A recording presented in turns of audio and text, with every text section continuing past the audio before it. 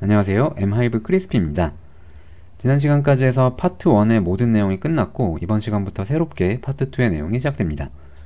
파트 2에서는 필수적인 내용은 아니지만 구현해두면 도움이 되는 기능들에 대해서 설명드릴 겁니다. 먼저 챕터 7에서는 EEPROM의 데이터를 읽고 쓴 걸 할 거고 그때 PID 개인을 EEPROM에 저장하는 걸 하게 될 거고요. 그리고 배터리 전압을 체크해서 저전압일 때 경고음을 출력하는 걸 하고 그 다음에 센서에 바이어스가 껴있으면 제어할 때 영향을 미치기 때문에 이걸 제거하기 위해서 센서 캘리브레이션을 하는 방법을 설명드릴 겁니다. 챕터 8에서는 FC랑 GCS 간에 통신하는 걸 할 거고 이때 3DR 무선 텔레메트리 모듈을 이용해서 FC의 상태 정보, 예를 들면 센서의 데이터나 조종기의 데이터를 GCS에 보내서 GCS에서 그 정보들을 확인해 볼 거고 반대로 GCS에서는 FC로 PID 제어 개인을 보내는 걸 할 겁니다. 그래서 PID 개인을 GCS에서 FC로 무선으로 보내는 거죠. 그 다음 마지막 챕터 9에서는 일어날 수 있는 사고를 방지하기 위해서 안전에 관련된 몇 가지 기능들을 구현할 겁니다. 사실 챕터 6, 이 모터 구동할 때도 안전을 위한 몇 가지 기능들을 구현을 했었었죠. 그래서 이렇게가 이제 파트 2에서 하게 될 내용이고 파트 2에는 챕터가 3개밖에 없는데 설명드릴 양은 파트 1 때랑 비슷할 것 같고요. 또 진행하면서 필요에 따라서 여기 적혀있는 이 세부적인 내용이 추가가 되거나 변경될 수도 있을 것 같습니다. 어쨌든 파트 2도 재밌게 진행해 보도록 하겠습니다. 이번 시간은 챕터 7의 시작이고요. 먼저 비이발성 메모리인 EEPROM에 단순히 데이터를 읽고 쓰는 걸 이번 시간에 할 거고 다음 시간에 이어서 EEPROM에 어떤 데이터를 어떤 순서로 저장할 건지에 대해서 설명드릴 겁니다. 그래서 EEPROM을 2시간에 걸쳐서 설명드릴 거예요.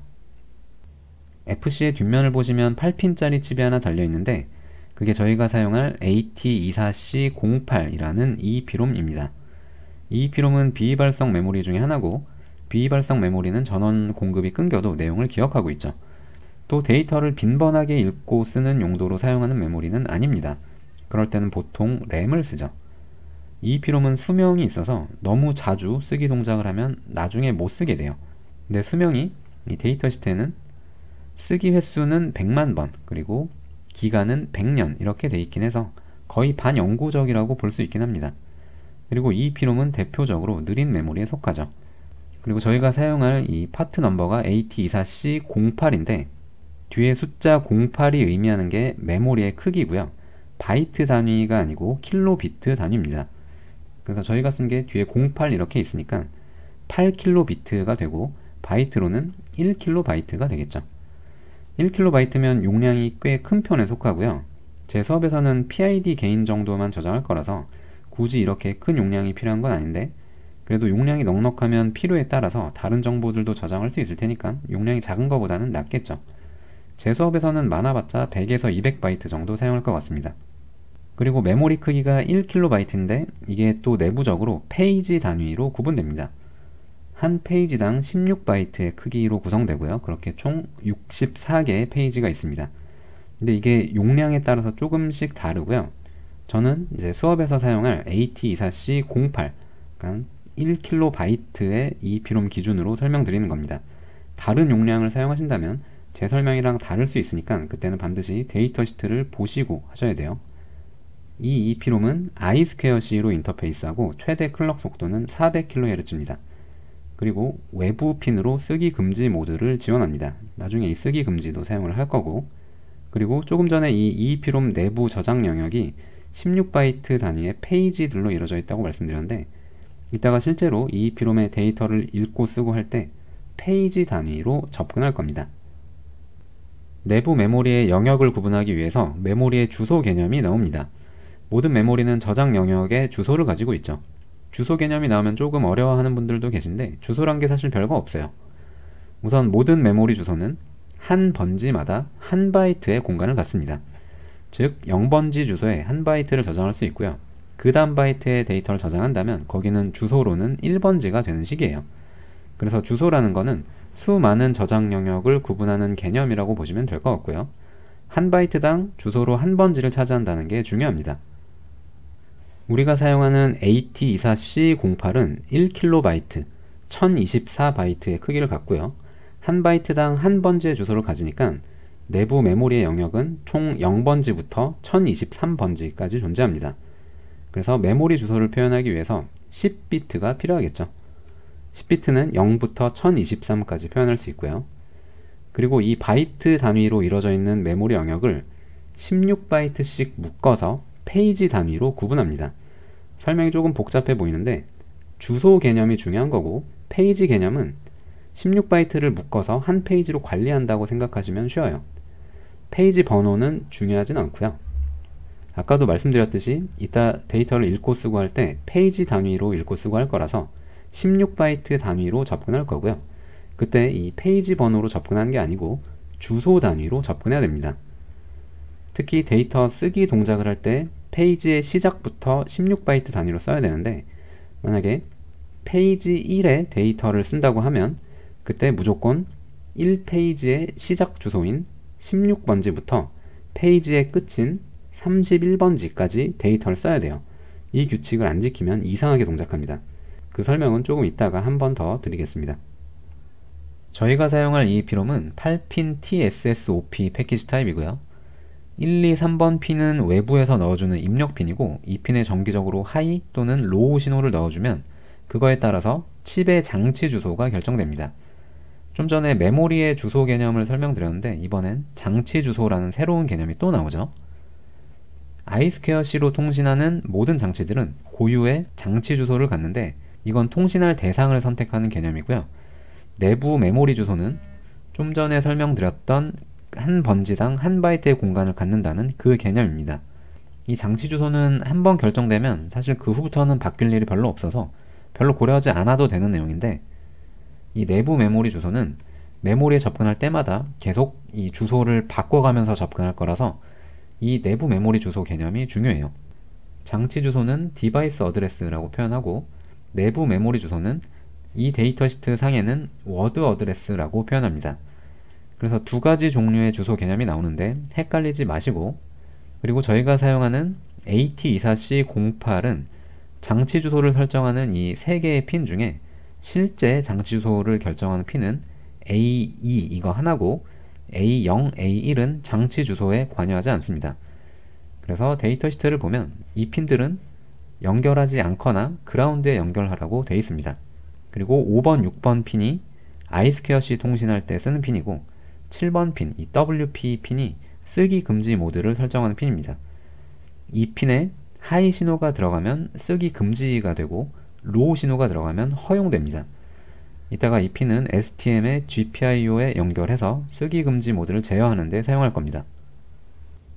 장치 주소에 대한 설명이 좀 더 나오는데 우선 지금 제가 설명드린 걸 이해하시려면 I2C 통신의 개념에 대해서 이해를 하고 계셔야 됩니다. I2C 개념을 잘 모르시는 분들은 제 STM32 따라하기 강좌에서 I2C 통신의 개념 부분을 보시면 이해하는 데 좀 도움이 될 겁니다. 우선 이 장치 주소라는 게 보통은 I2C 버스에 연결되어 있는 장치 중에 어떤 장치랑 통신할 건지 통신할 대상을 구분하는 용도로만 사용이 되는데 이 EEPROM 같은 경우는 개념이 좀 섞여 있어요. 그래서 잘 생각하면서 들으시기 바랍니다. 저희가 사용하는 AT24C08의 경우는 장치 주소를 표현하는 7비트 중에 상위 5비트만 실제 장치 주소를 표현하는 데 사용이 되고 그럼 2비트가 남죠. 아까 내부 메모리 영역이 0번지부터 1023번지까지 총 1024바이트라고 했고요.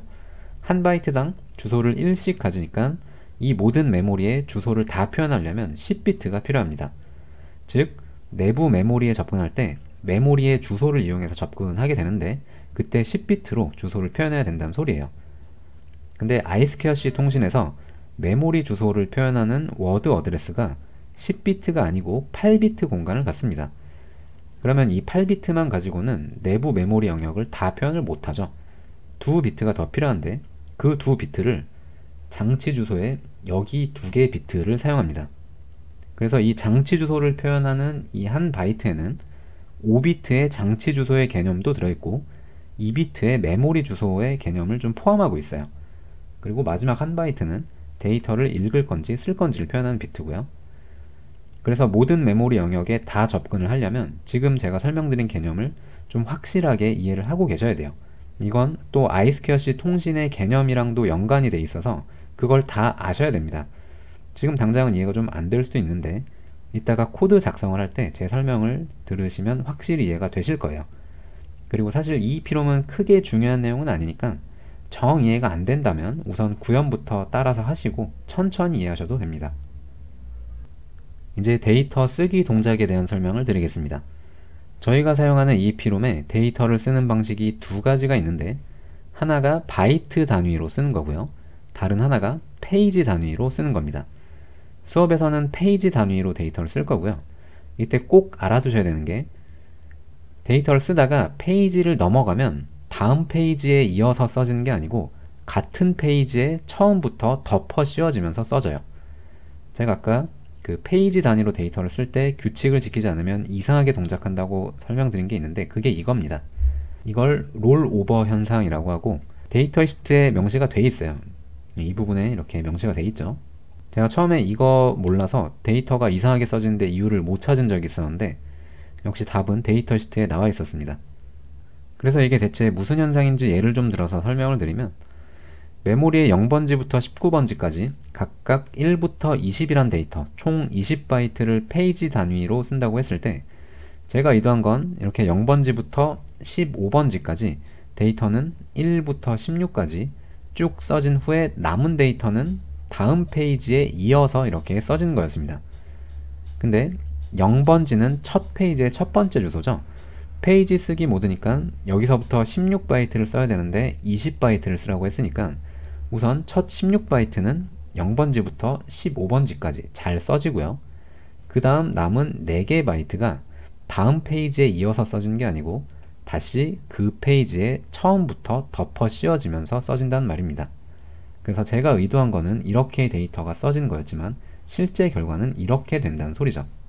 그래서 잘못하면 이렇게 의도하지 않게 동작할 수 있으니까 이걸 방지하려면 16바이트 단위로 접근해서 쓰는 게 좋고요.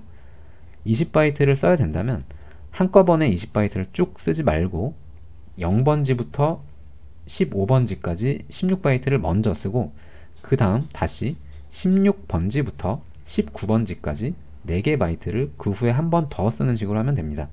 이건 좀 주의하셔야 돼요. EEPROM 할 때 가장 주의해야 되는 부분입니다. 그리고 이따 코드 짤 때는 이런 현상을 방지하기 위해서 16바이트 단위로만 데이터를 쓸 거예요. 이건 페이지 단위로 쓰기 동작을 할 때 SDA 핀의 전기적인 시퀀스를 나타낸 그림입니다. I2C 통신은 기본적으로 개념이 좀 복잡해요. 장치 주소의 개념도 있고 내부 메모리 주소 개념도 있고요. 읽기랑 쓰기가 동작이 다르고 그리고 바이트 단위로 ACK라는 걸 확인하는 과정도 있습니다. 그리고 원래는 이 모든 과정을 다 코드로 작성을 해줘야 돼요. 예를 들어 통신을 시작할 때 스타트 비트를 보낸 코드를 짜고 그 다음에 장치 주소랑 쓰기인지 읽기인지를 나타내는 한 바이트를 보내고 또 ACK를 대기하는 코드도 짜야 되고요. ACK가 들어오면 그 다음 메모리 주소 보내고 또 ACK 기다리고 이런 식으로 상태 검사하는 코드를 직접 다 짜야 됩니다. 그래서 또 이거 다 짜려면 I2C 통신을 완벽하게 이해를 하고 있어야 돼요. 그리고 코드도 복잡해지고요. 이걸 LL 드라이버로 작성하면 지금 말씀드린 걸 다 하나씩 직접 구현을 해야 되는데 할 드라이버는 그걸 구현한 함수를 제공합니다. 그래서 이따가 코드 작성할 때 I2C는 할 드라이버를 사용할 거예요. 우리가 기억하고 있어야 될 거는 내부 메모리 주소가 10비트로 표현되는데 I2C의 통신 이 시퀀스상 이 워드 어드레스 부분이 8비트로 구성이 되어 있어서 메모리 주소의 하위 8비트가 이 부분에 표현이 되고 상위 2비트가 디바이스 어드레스의 1번, 2번 비트 이 영역에 표현된다는 거 이게 중요합니다. 그리고 좀 전에 설명드린 롤오버 현상 그것도 중요하고요. 그래서 이렇게 두 가지를 잘 기억하고 계시면 돼요. 그리고 장치의 주소는 이 상위 5비트 이 부분은 고정이라고 그랬죠. 예를 들어 메모리 주소 0번지에 접근하겠다 그러면 워드 어드레스 10비트가 다 0이 되는 거고 그 중에 하위 8개 비트가 워드 어드레스의 이 8비트에 표현이 되고 상위 2개 비트가 디바이스 어드레스의 1번, 2번 비트 이 부분에 표현이 된다 그랬죠. 그래서 워드 어드레스는 다 0이 될 거고 디바이스 어드레스는 상위 5개 비트는 고정값이고 그 다음 2개 비트가 이 워드 어드레스의 상위 2개 비트가 여기에 표현이 되고 마지막 비트는 읽기냐 쓰기냐 동작에 따라서 값이 바뀌는 거라서 우리는 크게 신경 쓸 필요는 없습니다. 예를 하나 더 들어드리면, 이번엔 메모리 주소 256번지에 접근을 하겠다 그러면 10비트 표현은 01, 0000, 0000 이렇게 표현이 될 거고, 또 이 중에 하위 8개 비트가 워드 어드레스 부분이니까 워드 어드레스는 똑같이 다 0이네요. 그리고 상위 2개 비트의 값이 0, 1로 바뀌었죠. 그래서 이 0, 1이 디바이스 어드레스에 여기에 각각 들어가게 될 거고, 그러면 디바이스 어드레스는 최종적으로 상위 5비트는 또 같은 값이고, 그 다음 2개 비트의 값이 이 2개 값이 여기 들어간다는 소리죠. 마지막 비트는 역시 신경 쓸 필요 없습니다. 이따가 할드라이버 함수를 호출해서 EEPROM의 데이터를 읽고 쓰는 걸 할 건데, 함수의 매개 변수가 디바이스 어드레스랑 워드 어드레스가 있어요. 각각 1바이트씩으로 표현이 되고, 지금 설명드린 이 2개 값들을 함수의 매개 변수로 전달해주면 됩니다. 그래서 여기까지 이해가 좀 잘 되셨으면 좋겠네요. 이따가 코드 작성할 때 이해가 더 잘 될 거예요. 그때 다시 한번 설명드리겠습니다. 이제 읽기 동작에 대해서 설명을 드릴 건데, 읽기 동작은 쓰기 동작처럼 그렇게 반드시 꼭 고려해야 되는 게 있는 건 아닙니다. 물론 읽기 동작도 롤오버 현상이 있기는 한데, 쓰기 동작처럼 페이지 단위의 롤오버 현상이 아니고 메모리 전체 단위의 롤오버 현상이 있어요. 즉 1023번지 메모리의 끝까지 읽고 그 다음에 더 읽으려고 하면 메모리의 맨 처음인 0번지부터 데이터가 읽힙니다. 이건 메모리 전체 단위의 롤오버 현상이라서 크게 고려할 건 아니고, 근데 그냥 읽기도 쓰기처럼 페이지 단위로 16바이트씩 읽긴 할 겁니다. 통일하는 게 낫죠. 그래서 앞으로 EEPROM의 데이터를 읽거나 쓸 때 다 페이지의 첫 주소부터 16바이트 단위로 접근하도록 할 겁니다. 역시 읽기 동작의 시퀀스인데 저희는 할드라이버를 쓸 거라서 이 그림이 크게 중요하진 않고요. 중요한 거는 메모리 주소가 총 10비트로 표현이 되는데, 그 중에 8비트를 이 워드 어드레스 이 부분에 표현을 하고 상위 2개 비트를 디바이스 어드레스의 이 부분에 나눠서 표현한다. 그게 중요한 거죠. 그래서 이 그림은 넘어가겠습니다. 앞에서 말씀드렸듯이 I2C 통신은 할 드라이버로 작성할 거고요. 이따 큐브MX로 코드 생성할 때 할 드라이버로 생성할 겁니다. 그리고 EEPROM 내부의 메모리에 접근할 때는 바이트 단위로 접근을 하게 될 텐데, 코드를 짜다 보면 뭐 인트형, 플롯형처럼 여러 바이트가 하나의 정보를 담고 있는 게 있죠. 그런 정보를 저장할 때는 바이트 단위로 쪼개서 저장해야 됩니다. 정수형은 그냥 비트 연산으로 쪼갤 수 있는데 실수 형태는 비트 연산이 안 되죠. 그래서 실수 형태 데이터를 바이트 단위로 쪼갤 때 주의하셔야 되고요. 나중에 PID 개인을 EEPROM에 저장하게 될 텐데, 그때 4바이트 실수 형태를 4개 바이트로 쪼개서 저장할 겁니다. 그거는 그때 되면 설명드리도록 하겠습니다. EEPROM은 I2C 1번 채널로 통신하고요. I2C는 2개의 선을 이용해서 통신하는데, SCL, 클럭 라인이 B포트 8번에 연결되어 있고, SDA, 데이터 라인이 B포트 9번에 연결되어 있습니다. 그리고 추가로 쓰기 금지 모드를 설정하기 위해서 이 WP 핀이 C포트 13번 핀에 연결되어 있고, 이건 STM 입장에서 출력으로 사용하고요. 하이일 때 쓰기 금지, 로우일 때 쓰기 허용입니다. 그리고 회로도를 좀 더 보시면 이 쓰기 금지 핀은 풀업 되어 있는 상태죠. 그래서 외부에서 신호가 들어오지 않는다면 기본적으로 쓰기 금지가 되어 있는 거고, 그리고 A0, A1 이 2개 핀은 의미 없는 핀이라 그랬고, A2 핀이 그라운드로 연결되어 있죠. 그렇기 때문에 아까 장치 주소에서 이 A2 비트가 0으로 고정되어 있다는 게 이 이유입니다. 이거는 이 외부 회로적으로 외부에서 신호를 넣어줄 때 0이라는 디지털 신호를 넣어줬기 때문에 이 비트가 0이 되는 거예요. 그래서 큐브MX로는 I2C 1번을 설정해주면 되고요. 그리고 C포트 13번 핀을 GPIO 출력으로 설정해주고 초기 출력 값을 하이로 해줍니다. 이렇게 하면 FC에 전원이 처음 들어갔을 때 쓰기 금지가 된 채로 시작하는 거죠. 자, 이렇게 해서 설명은 마치고 이제 소스 코드 작업으로 넘어가겠습니다. 먼저 지난 시간에 작업했던 6-4 폴더를 복사하시고요. 이번 시간엔 폴더 이름을 7-1 AT24C08이라고 하겠습니다.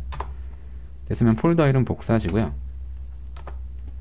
안으로 들어오셔서 IOC 파일 이름 바꿔주시고, 그리고 ELF 파일이랑 디버그 폴더는 삭제해 주시고요. 됐으면 큐브 아이디를 실행시키겠습니다. 우선 열려있는 프로젝트 있으면 닫아주시고 조금 전에 복사한 폴더를 임포트 하겠습니다. 임포트 프로젝트 선택하시고요. existing 프로젝트 선택하시고 좀 전에 복사한 폴더 이 7-1 폴더를 선택하시고 됐으면 피니시 하겠습니다.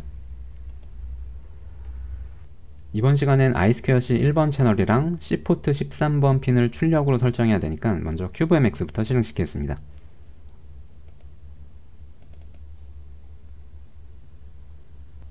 먼저 iSquareC 1번 채널을 설정하겠습니다. 커넥티비티 탭을 확장하시고요. iSquareC 1번 선택하시고 모드를 iSquareC 모드로 선택합니다. 그러면 밑부분 확장이 됐고 오른쪽 부분을 보시면 B포트 8번, 9번 핀이 각각 iSquareC 1번에 클럭 데이터 라인이 잘 설정이 되어 있죠. 그러면 컨피그레이션 탭으로 오셔서 기본 iSquareC 스피드 모드가 스탠다드 모드로 되어 있는 걸 패스트 모드로 바꿔주시고요. 그러면 밑에 iSquareC 클럭 스피드가 400kHz로 자동으로 바뀌었죠. 그리고 이 밑에 거는 건드릴 필요는 없고 그 밑에 슬레이브 피처스라고 되어 있는 거는 STM 칩이 슬레이브 모드로 동작할 때에 대한 설정이라서 저희는 STM이 마스터 모드로 동작할 거라 이 부분 설정은 건드릴 필요는 없습니다. 그리고 DMA랑 인터럽트는 사용하지 않을 거고요. 폴링 방식으로 데이터를 읽고 쓰고 할 겁니다. 됐으면 프로젝트 매니저 탭으로 오시고 어드밴스드 세팅을 보시면 iSquareC가 기본 할 드라이버로 설정이 되어 있죠. 저희는 iSquareC는 할 드라이버로 통신할 거라서 이 부분 설정은 바꾸지 않겠습니다. 그러면 iSquareC 설정은 끝났으니까 C포트 13번 핀 초기화를 하도록 하겠습니다. 다시 핀아웃 컨피그레이션 탭으로 돌아오시고요. C포트 13번 핀은 여기 있습니다. 클릭하시고 GPIO 아웃풋 모드로 설정합니다. 이렇게 설정하면 기본 로우 신호가 출력되도록 설정되기 때문에 설정을 약간 바꿔줘야 돼요. 시스템 뷰로 오시고요. GPIO를 선택하시면 저희가 사용하는 GPIO 핀 목록이 이렇게 나오고 C포트 13번 핀을 선택하시면 GPIO 아웃풋 레벨이 기본 로우로 되어 있는데 이걸 하이로 바꿔줍니다. 이렇게 하면 프로그램이 수행되면 EEPROM이 기본 쓰기 금지 모드로 시작되는 거죠. 자, 이제 CubeMX 설정이 다 끝났으니까 코드 생성하도록 하겠습니다.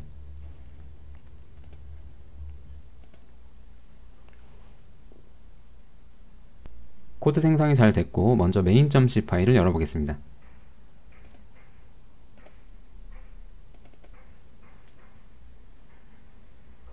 먼저 지난 시간에 작업했던 몇 가지 코드들을 주석으로 좀 막고 시작하겠습니다. 밑으로 쭉 내리시면 자, 이 부분부터 여기서부터 이 부분까지가 iBus 데이터가 수신될 때까지 부저를 울리면서 기다리는 부분이죠. 이 부분 주석으로 막고요. 그리고 그 밑에 이 부분은 조종기의 스위치 C의 상태에 따라서 ESC 캘리브레이션 모드로 진입하는 코드라 역시 사용하지 않을 거니까 주석으로 막고요. 그리고 마지막으로 이 부분은 조종기의 스로틀 상태가 맨 밑으로 내려갈 때까지 또 부저를 울리면서 대기하는 코드라 역시 사용하지 않을 겁니다. 주석으로 막겠습니다. 이 부분은 지금은 사용하지 않을 거고 나중 되면 사용할 거라서 주석으로만 임시로 막아두는 거예요. 그리고 while문 안으로 오시면 맨 밑부분에 iBus 데이터를 수신하고 거기서 스로틀의 키 값에 따라서 모터를 구동하는 부분이 있는데 iBus 데이터를 수신하는 부분은 나중에 사용하고 지금은 사용하지 않을 거라 주석으로 막고요. 그리고 이 부분 코드는 이제 더 이상 사용하지 않을 거니까 지우겠습니다. 됐으면 다시 위로 올라오시고요. 이제 메인 함수 안에 iSquareC 1번 채널에 대한 초기 함수가 이렇게 호출이 되어 있죠. F3 눌러서 정의로 가보겠습니다. 정의로 왔더니 iSquareC.c라는 새로운 파일이 열렸고요. 이 파일은 이 파일이고 CubeMX에서 자동으로 생성한 파일입니다. 그리고 이 함수의 내부를 봤더니 CubeMX로 설정한 파라미터들이 이렇게 코드로 잘 생성이 되어 있죠. 할 드라이버는 LL 드라이버랑 구조가 조금 달라서 먼저 초기화 설정 값들을 저장할 구조체 전역 변수가 이렇게 하나 생성이 되고 이 구조체 멤버 변수에 설정할 값들을 저장하고 또 이 구조체 변수를 통해서 초기화하는 방식으로 구성되어 있습니다. 그래서 함수 내부를 보시면 초기화할 때 이 구조체 멤버 변수 안에 이런 초기 값들을 저장을 먼저 하고 다시 이 구조체 변수를 통해서 장치를 초기화하게 되어 있죠. 이 부분은 I2C 파라미터들에 대한 초기화고, I2C는 외부 핀을 이용해서 통신을 하니까 그 핀에 대한 초기화가 또 이루어져야 되는데 그게 이 밑부분에 정의되어 있습니다. 새로운 함수로 정의되어 있고요. 이 함수 내부를 봤더니 빗포트 8번, 9번 핀 각각 I2C의 클럭 데이터 라인으로 사용되는 이 두 개의 핀이 초기화가 되어 있죠. 그리고 이 함수는 다시 이 위에 초기화 함수 안에 또 새로운 초기화 함수를 호출하게 되어 있는데, 이 함수 안에서 이 함수를 호출하도록 되어 있습니다. 그래서 할 드라이버는 보시다시피 구조가 조금 복잡해서 이 구조를 다 파악하려면 시간이 좀 걸릴 거예요. 근데 함수 사용법을 정확히 알고 있으면 굳이 함수 내부 구조까지 다 파악할 필요는 없다고 생각합니다. 그리고 I2C 관련된 함수들을 호출할 때 이 구조체 변수를 함수의 매개 변수로 계속 전달해주는 방식으로 구현해야 됩니다. 그래서 이따가 실제로 할 드라이버 함수를 이용해서 EEPROM의 데이터를 읽고 쓰는 걸 할 건데, 그때 이 구조체 변수를 매개 변수로 계속 전달해줘야 돼요. 그럼 먼저 EEPROM에서 데이터를 읽어오는 걸 해보겠습니다. 다시 main.c로 돌아오시고요. 데이터를 읽어올 때 읽어와서 그 데이터들을 저장할 변수가 하나 필요하고요. 변수 선언을 먼저 하겠습니다. 자, 이 밑에 데이터 형태는 unsigned character 이렇게 하시고요. 16바이트 단위로 데이터를 읽어올 거라서 배열 형태로 변수를 만들겠습니다. 변수 이름은 버프 언더바 리드 이렇게 하시고요. 16바이트 배열 이렇게 만드시고, 우선 모든 데이터를 다 0으로 초기화하겠습니다. 이렇게 하면 되죠. 네, 이렇게 하면 이 버프 리드 배열의 첫 번째 원소의 값만 0으로 명시적으로 초기화한 거고, 제가 명시적으로 초기화하지 않은 다른 원소들은 자동으로 0으로 초기화되는 겁니다. 제가 만약에 여기 1이란 값을 이렇게 썼다면 전부 다 1로 초기화되는 게 아니고 첫 번째 원소의 값만 1로 초기화되고 나머지 원소들은 0으로 초기화되는 거예요. 자, 됐으면 I2C 할 드라이버 함수를 사용해서 EEPROM에서 데이터를 읽어오는 걸 해보도록 하겠습니다. 밑으로 쭉 내리시고요. 데이터를 계속 반복적으로 읽을 게 아니고 한 번만 읽을 거니까 while문 들어가기 전에 하면 되겠죠. 자, 이 부저 울리는 곳 위에서 하도록 하겠습니다. 자, 따라 적으세요. 할 언더바 I2C 언더바 하시고 우선 컨트롤 스페이스 누르면 함수의 목록들이 나오는데, 여기에서 MEM 이렇게 치시고요. 다시 언더바 리드 이렇게 하시면 함수 목록 후보들이 세 가지가 나오는데, 첫 번째 함수가 폴링 방식으로 데이터를 읽어오는 거고, 두 번째는 DMA 방식, 세 번째는 인터럽트 방식입니다. 저희는 폴링 방식으로 할 거니까 첫 번째 함수를 호출하면 되겠죠. 자, 이 함수를 호출하시면 함수의 매개 변수가 많은데, 첫 번째가 아까 제가 설명드린 이 I2C.c 파일에 정의되어 있는 이 구조체 변수의 주소를 매개 변수로 전달해 줘야 돼요. 자, 그래서 이 변수의 이름을 복사하시고요. 다시 main.c에서 이 변수의 이름을 붙여넣기 하시고 포인터로 전달해 줘야 되니까 앞에 AND를 붙여야겠죠. 자, 됐으면 두 번째 매개 변수는 장치의 주소입니다. 그리고 세 번째 매개 변수가 메모리 어드레스 이렇게 되어 있는데, 데이터 시트 상에는 워드 어드레스라고 표현되어 있는 그 부분이죠. 그래서 이 두 개가 제가 아까 좀 강조해서 설명드렸던 그 두 가지입니다.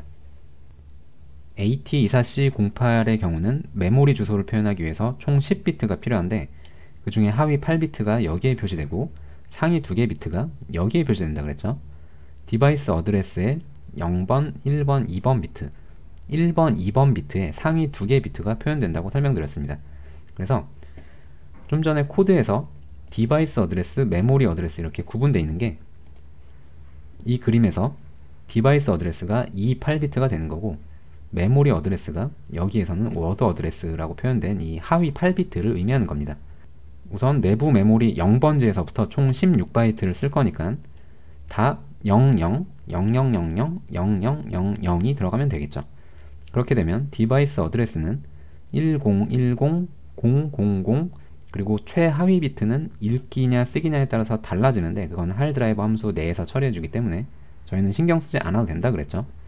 그래서 16진수로는 0xa 0을 써주면 되고요. 여기는 0x00을 써주면 되겠죠. 그래서 디바이스 어드레스에 0xa0을 써주시면 되고, 메모리 어드레스에는 0x00을 써주면 됩니다. 그리고 네 번째 매개 변수는 메모리 ADD 사이즈, 메모리 주소의 크기라고 되어 있는데, 저희가 사용하는 AT24C08의 경우는 총 10비트를 이용해서 내부 메모리 주소를 표현하죠. 그래서 여기 10을 쓰는 게 아니고, 이 그림에서 보시면 메모리 주소의 하위 8비트를 이 부분에 표시하고 상위 2비트를 디바이스 어드레스에 같이 섞어서 표현한다 그랬죠. 여기서 말하는 이 메모리 어드레스의 크기는 그림에서는 이 부분의 크기를 말합니다. 이 부분은 8비트죠.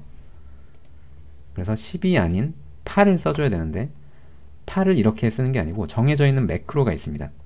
자, 따라서 적으세요. I2C 언더바 메모리의 MEM 그리고 주소의 ADD 이렇게 쓰시고요. 또 언더바 사이즈 또 언더바 8비트 이렇게 적으셔야 됩니다. 주의할 거는 전체가 다 대문자예요. 이거는 할 드라이버에 정의되어 있는 매크로입니다. 그래서 F3 눌러서 정의로 가서 보시면 자, 이런 값이죠. 이런 값이 정의되어 있는 매크로입니다. 다시 main.c로 오시고요.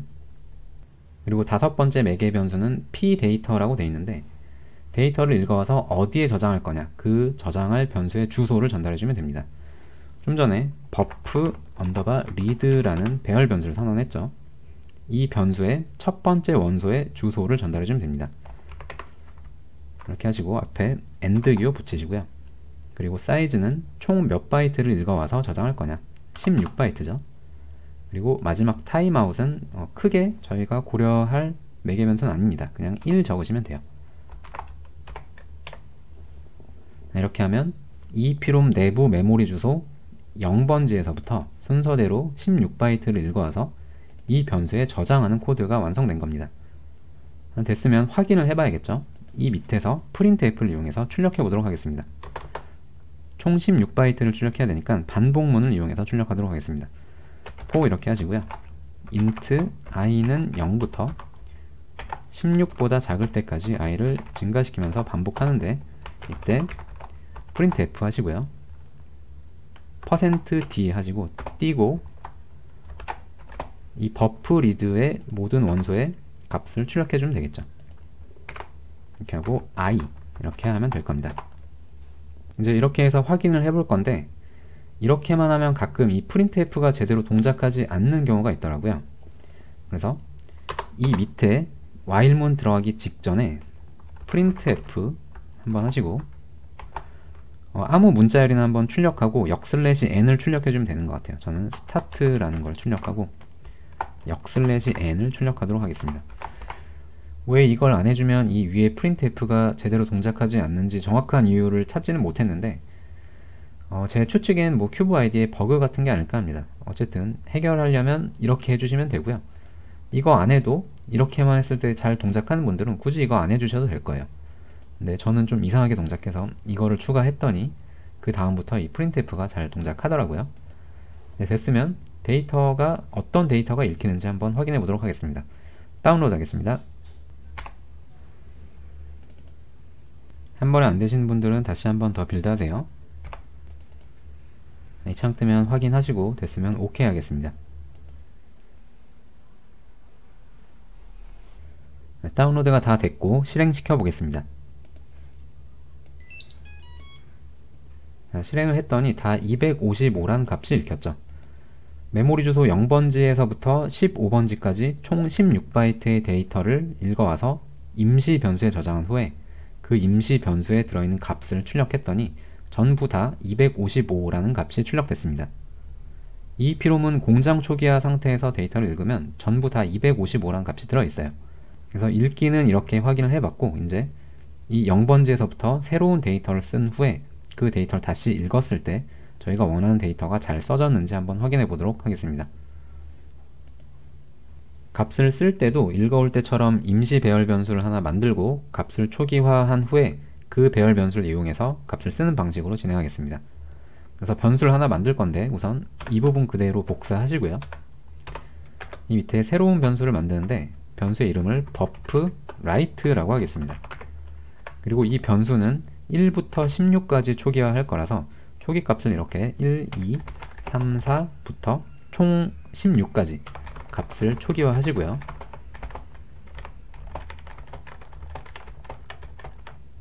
16까지 이렇게 하시고, 됐으면 이제 이 변수를 이용해서 값을 써보도록 하겠습니다. 데이터를 쓰는 거는 읽어오기 전에 하면 되겠죠. 밑으로 쭉 내리시고요. 자, memRead 함수 호출하기 전에 쓰기 함수를 호출하도록 하겠습니다. 함수 이름은 똑같이 적으세요. 할 언더바 I2C 언더바 똑같이 mem 하시고 언더바 컨트롤 스페이스 누르시면 read 함수랑 write 함수가 있어요. write 함수 중에 첫 번째 함수, 저희는 폴링 방식으로 사용할 거니까 이 함수를 호출하시고요. 함수의 매개 변수가 또 역시 많은데 read 함수랑 매개 변수가 동일합니다. 순서도 동일해요. 그래서 이 부분 그대로 복사하시고요. 여기에 매개 변수 부분에 붙여넣기 하신 후에 이번엔 데이터를 쓸 건데 read 버퍼 변수에 있는 값을 쓸 게 아니고 write 버퍼에 있는 값을 쓸 거니까 이 부분을 write로 바꿔주면 되겠죠. 됐으면 마지막에 세미콜론 붙여넣기 하시고요. 이렇게 하고 잘 동작한다면 내부 메모리 주소 0번지부터 총 16바이트의 값을 쓰는데 이 버프 write 배열 변수에 있는 값을 쓰는 거죠. 그리고 다시 메모리 주소 0번지에서부터 값을 16바이트 읽어드려서 read 버퍼에 값을 저장한 후에 그 값을 UART로 출력하니까 잘 동작한다면 그 터미널 창에는 1부터 16이란 값이 출력이 돼야 됩니다. 그래서 이게 잘 동작하는지 한번 확인해 보겠습니다. 다운로드 하겠습니다. 다운로드가 다 됐고 실행시키겠습니다. 실행을 했더니 저희가 의도한 대로 1부터 16이란 값이 출력되지 않았고 이전에 출력된 값이 그대로 출력됐죠. 즉 쓰기가 제대로 동작을 안 했다는 소린데 왜 안 했냐면 지금은 쓰기 금지 모드를 해제하지 않았기 때문에 그래요. 아까 큐브MX로 C포트 13번 핀 초기화할 때 기본 하이 신호가 출력되도록 했기 때문에 쓰기 금지 모드로 시작이 돼서 데이터가 안 써진 거고요. 데이터를 쓰기 전에 먼저 쓰기 금지 모드를 해제해야 됩니다. 그래서 쓰기 금지 모드 해제는 C포트 13번 핀에 로우 신호를 주면 돼요. 그래서 그거를 여기다 해주면 되는데 GPIO 출력하는 거는 예전에 챕터 1 때 했었죠. 따라 적으세요. LL 언더바 GPIO 언더바 로우 신호를 출력하려면 reset output pin 이라는 함수를 호출하면 됩니다. reset 하시고요. 컨트롤 스페이스 누르시면 바로 자동 완성되네요. 그리고 C포트 13번 핀이니까 첫 번째 매개 변수는 GPIO C를 하시면 되고 두 번째 매개 변수는 몇 번 핀을 로우 신호를 출력할 거냐 LL 언더바 GPIO 언더바 핀 언더바 13 이렇게 적으시면 됩니다. 다 대문자예요. 그거 주의하시고요. 그리고 이렇게 하면 이제 그 쓰기 금지 모드가 해제가 된 거고 그 후에 데이터를 쓰고 나서 쓰기 금지 모드를 다시 원래대로 복구시켜야겠죠. 쓰기 금지 모드로 다시 진입을 해야 되니까 그때는 다시 C포트 13번 핀에 하이 신호를 출력해주면 됩니다. 그래서 이 부분 그대로 복사하시고 여기에 붙여넣기 하신 후에 이번엔 리셋이 아니고 set으로 이렇게 바꿔주시면 돼요. 자, 이렇게 하면 쓰기 금지 모드를 해제한 후에 데이터를 쓰고 데이터 쓰는 게 완료되면 다시 쓰기 금지 모드를 활성화시키는 거죠. 그리고 이 사이에 딜레이가 좀 필요한 것 같습니다. 그래서 할 언더바 딜레이 하고 1ms의 딜레이를 주도록 하겠습니다. 이거는 할 드라이버를 사용할 때 좀 필요한 거고 LL 드라이버나 뭐 다른 방식으로 하면 이 딜레이가 필요한 것 같진 않은데 왜 굳이 할 드라이버를 쓸 때 이 딜레이가 필요한지 정확한 원인은 모르겠지만 어쨌든 이 딜레이를 주지 않으면 이 쓰기 함수를 이 이후에 여러 번 호출한다고 했을 때 딜레이가 없으면 제대로 동작하지 않는 것 같더라고요. 그래서 이렇게 하고 잘 데이터가 써지는지 한번 확인해 보도록 하겠습니다. 됐으면 다운로드 하겠습니다. 네, 다운로드가 다 됐고 실행시키겠습니다. 봤더니 1부터 16이란 값이 출력이 됐죠. 지금 출력된 건 EEPROM의 0번지에서부터 15번지까지 16바이트의 데이터를 쓰고 다시 EEPROM의 0번지에서부터 16바이트 데이터를 읽어와서 그 데이터를 출력한 겁니다. 근데 저희가 원하는 대로 잘 출력이 됐죠. 이렇게 해서 데이터 쓰는 것도 확인을 해봤고 쓰기 금지 모드가 잘 동작하는지도 확인해 봤습니다. 그리고 아까 데이터 쓰기 동작을 할 때 롤오버 현상을 주의해야 된다고 강조드렸는데 롤오버 현상이 발생하면 어떻게 되는지도 한번 확인해 보겠습니다. 롤오버 현상은 데이터를 쓰다가 페이지가 넘어가면 그 다음 페이지에 써지는 게 아니고 다시 그 페이지의 처음부터 데이터가 덮어 씌워지는 현상이라고 설명드렸죠. 우선 이 쓰기 배열 버퍼의 크기를 16바이트에서 20바이트로 임시로 바꾸겠습니다. 그리고 초기 값들을 17, 18, 19, 20을 이렇게 추가하고요. 그리고 지금은 롤오버 현상을 확인하기 위해서 임시로 이렇게 하는 거고, 이걸 똑같이 구현을 안 하셔도 돼요. 나중에 다시 16바이트로 바꿀 겁니다. 됐으면 이제 이 버퍼에 들어있는 값을 20바이트를 쓰기 동작을 할 건데, 그때 이 바이트의 크기만 바뀌면 되겠죠. 20바이트 이렇게 바꾸면 되는데, 이걸 사이즈 오브로 표현하도록 하겠습니다. 사이즈 오브, 이 배열의 크기를 이렇게 사이즈 오브로 전달하면 되겠죠. 그리고 밑에 있는 이 읽기도 마찬가지로 사이즈 오브, 그리고 읽기 배열 변수의 크기. 자, 이렇게 해서 어떻게 동작하는지 한번 확인해 보도록 하겠습니다. 다운로드 하겠습니다. 다운로드가 다 됐고 실행하기 전에 좀 생각을 해보면, 먼저 내부 메모리 주소 0번지에서부터 총 20바이트의 데이터를 이 변수에 들어있는 값들을 썼고, 그 후에 다시 메모리 주소 0번지에서부터 이번엔 16바이트의 값을 읽어서 이 변수에 저장했죠. 그리고 그 변수에 든 값을 출력했습니다. 자, 이렇게 했을 때 어떻게 동작하는지, 어떤 값이 출력되는지 한번 확인해 보겠습니다. 실행시키겠습니다.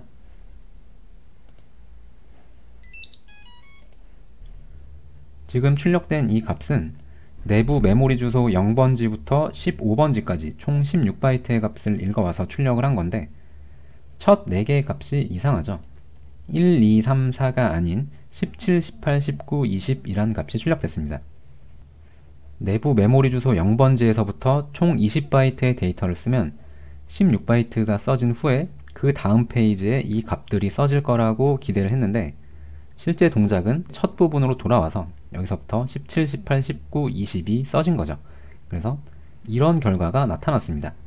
그래서 쓰기 동작에서 롤오버 현상은 이 페이지가 넘어가면 다시 처음부터 와서 이렇게 계속 반복적으로 덮어 씌워지면서 값이 써진다라고 생각하시면 돼요. 그래서 이 현상을 방지하기 위해서는 데이터를 쓸 때 항상 페이지의 첫 주소부터, 그러니까 0번지 혹은 16번지 혹은 32번지부터 16바이트 단위로 데이터를 쓰면 돼요. 만약에 16바이트를 넘어서 데이터를 써야 된다면 16바이트 단위로 쪼개서 데이터를 써주면 됩니다. 그리고 앞으로는 무조건 그런 식으로 진행할 거예요. 이제 롤오버 현상 확인했으니까 좀 전에 그 20바이트로 바꾼 거를 다시 16바이트로 원상 복귀하겠습니다. 초기 값도 17부터 20까지 값을 지우면 되죠. 이제 한 가지를 더 해볼 건데, 지금까지는 계속 메모리 주소 0번지에서부터 16바이트씩 데이터를 읽고 쓰고 했었는데, 만약에 0번지가 아닌 256번지의 데이터를 읽고 쓰고 한다면 256은 비트로는 01, 0000, 0000 이렇게 되죠.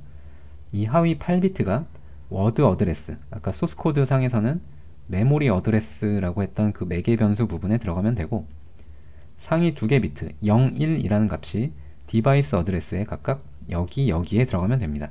그래서 여기가 01이 되면 전체 값은 16진수로는 0xa2가 되겠죠. 그리고 이 부분은 0x00이 될 겁니다. 그래서 그 값을 쓰기 할 때 256번지부터 데이터를 쓴다면 0xa0이 아닌 0xa2가 되는 거고, 그리고 이 부분은 하위 8비트니까 0x00 그대로 두면 되겠네요. 읽기도 마찬가지로 여기가 0xa2로 바뀌면 되겠죠. 자, 우선 쓰기를 하기 전에 이렇게 했을 때 값이 256번지에서부터 16바이트를 읽어드리니까 그때 값이 어떤 게 출력되는지 한번 확인해 보겠습니다. 다운로드 하겠습니다. 다운로드가 다 됐고 또 잠깐 생각을 해보면, 지금은 쓰는 거는 주석으로 막아놨고요. 데이터를 읽어드리는데 256번지에서부터 16바이트의 데이터를 읽어와서 이 변수에 저장하고 그 값을 다시 출력을 하죠. 그때 어떤 값이 출력되는지 확인해 보겠습니다. 봤더니 255란 값들만 출력이 되고 있죠. 이건 아까랑 마찬가지로 지금 256번지에서부터 16바이트의 데이터를 읽었는데 아직 그 부분에 저희가 데이터를 쓰거나 한 게 아니라서 EEPROM의 공장 초기화 상태인 값인 255라는 값이 이렇게 출력이 된 겁니다. 이렇게 해서 정확히 원하는 메모리 주소에 접근해서 데이터를 읽고 쓰는 것까지 해봤고요. 다시 강조드리지만 내부 메모리 주소가 10비트로 표현되는데 하위 8비트가 워드 어드레스 부분에 들어가고 상위 2비트가 디바이스 어드레스에 같이 표현된다는 거 중요하고요. 그리고 데이터를 쓸 때 반드시 롤오버 현상을 주의해야 된다는 거 꼭 기억하시기 바랍니다. 읽을 때는 롤오버 현상을 주의해야 되는 건 아닌데 쓸 때는 반드시 주의해야 되고요. 그냥 읽기 쓰기를 다 통일해서 앞으로 메모리 접근할 때 페이지의 첫 번째 주소부터 16바이트 단위로 접근하도록 하겠습니다. 그래서 이번 시간은 이렇게 마치고, 이번 시간은 단순히 원하는 주소에 데이터를 읽고 쓰는 걸 해본 거고, 사실 중요한 거는 어떤 데이터를 어떤 식으로 관리할 건지가 중요한 거예요. 그래서 다음 시간에는 EEPROM의 어떤 데이터를 어떤 순서로 저장하고 관리할 건지, 어떻게 보면 데이터를 관리하는 하나의 프로토콜이라고 보시면 되는데 그거에 대해서 설명드리도록 하겠습니다. 나중에는 EEPROM의 PID 개인을 저장하고 관리할 거라서 그 설명을 좀 드릴 거예요. 그러면 이번 시간은 이렇게 마치겠습니다. 감사합니다.